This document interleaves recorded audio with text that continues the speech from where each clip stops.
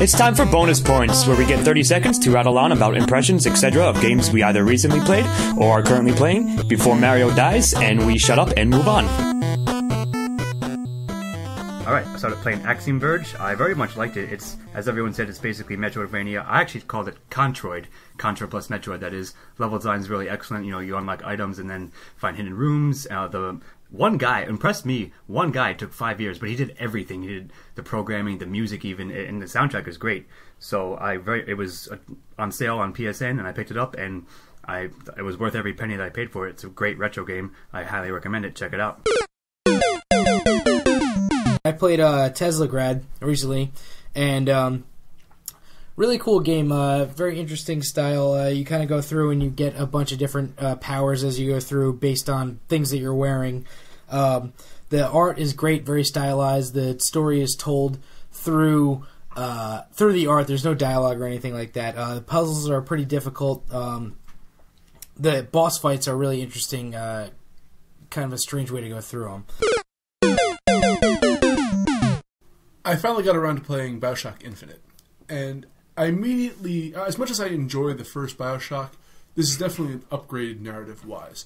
Having a main character who actually reacts to his environment around him, it makes it far more immersive, and playing on the hardest difficulty, 1999 mode, and it's very, very well done.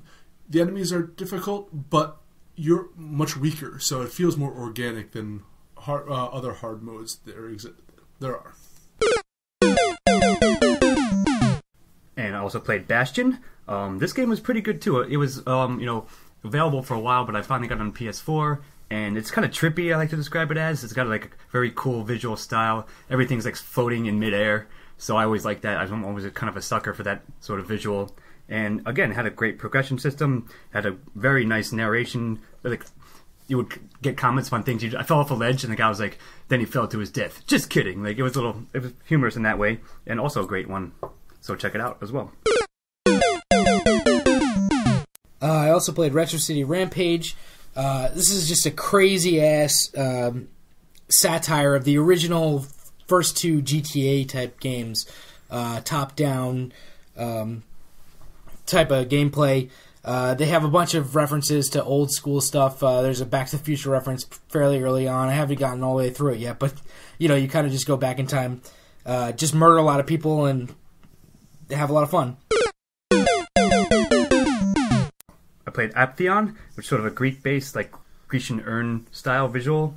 Yes, like sort of, you're going to Mount Olympus, sort of every Greek myth, like God of War light almost. But it's got a good little side scroller feel to it, good mechanics, again, good upgrade, good item system, and the visual style is like that's nothing you see every day. So, this group of indie games, I think they all did a good job, and I recommend them all. I also played Stealth Inc.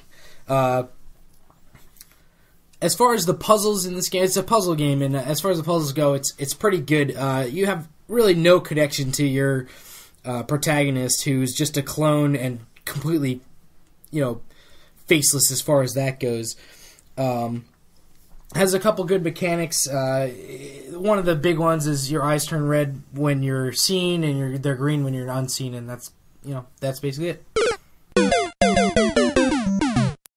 And this isn't much of a review as kind of suggestion to the Call of Duty franchise. If things start getting stale, perhaps they can think of Call of Duty Catch-22, or Call of Duty For Whom the Bell Tolls, Call of Duty Farewell to Arms. I mean, yes, you're glorifying warfare, but I think it would be a nice turn to start subverting it and really discussing the ramifications of it. So feel free to take my advice.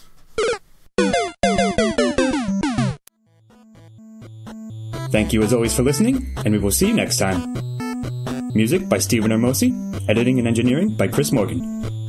Syntax errors part of a Lost Signals Productions, all rights reserved.